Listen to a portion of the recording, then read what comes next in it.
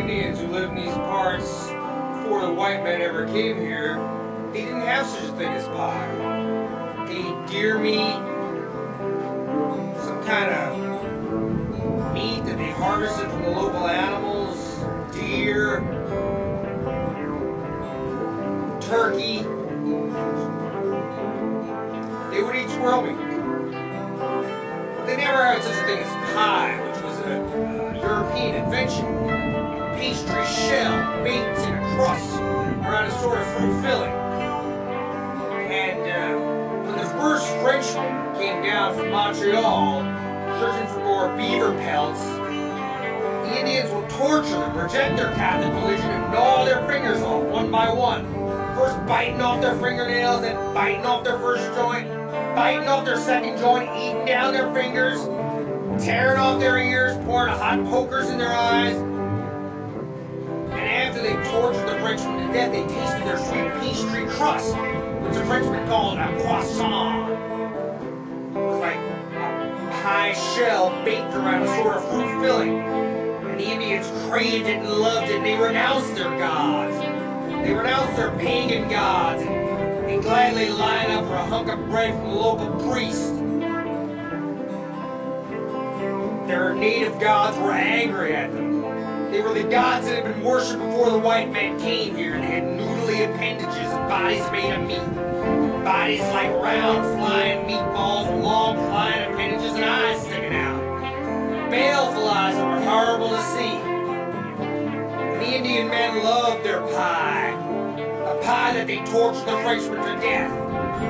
After they poked their eyes out with stickers, the Frenchmen were still alive. They tore hunks of flesh from their bodies with burning tongs, gnawing off their toes, ripping off their toenails one by one with their teeth, gnawing down their toes, sticking them through their feet, jabbing them in their crotch, ripping them off their testicles, ripping off their hairs. They tortured the white men to death. Then they fell in love with the sweet taste of the pie, and they renounced their pagan gods. And the pagan gods who've been sated with the bloodlust and sated with the blood sacrifice of the red man turned on the red man. So when he came with his hat in his hand to the big prime minister's door begging him for a piece of crust of bread, his flying noodly appendages would strike him, they'd feel the plague break out on his body like a plague of boils. Pustulent ribbons would flow down his arms, bursting with all kinds of disease and white man's pestilence. That's the way it was. It ain't never been no different. It was because they rejected their pagan gods. Those gods still live in the hollows of them hills. Some of them hills and trees ain't never been cut. Huletts landing here, this small settlement, the trees had all been cut. You go over yonder over Hogback, you go over to Hogtown, them trees ain't never been cut. It's a ring of 13 circle pines that ain't never been cut by human hands. The loggers came up in the 1930s, they dropped their logs, they dropped their chainsaws, and they ran. They heard the sounds in the hills, they heard the singing voices.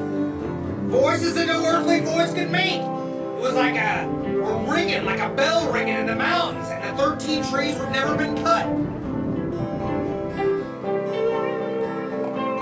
And who renounced their pagan gods got the plague, and they never lived. Only us.